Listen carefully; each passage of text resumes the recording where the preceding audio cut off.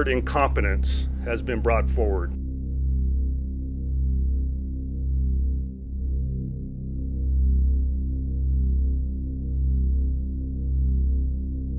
Important that you continue to listen to me. And when it comes to the ongoing and unanswered question of motive, why Stephen Paddock opened fire, killing 58, injuring more than 500 before turning the gun on himself, the FBI says it may never know. No matter what the perception is.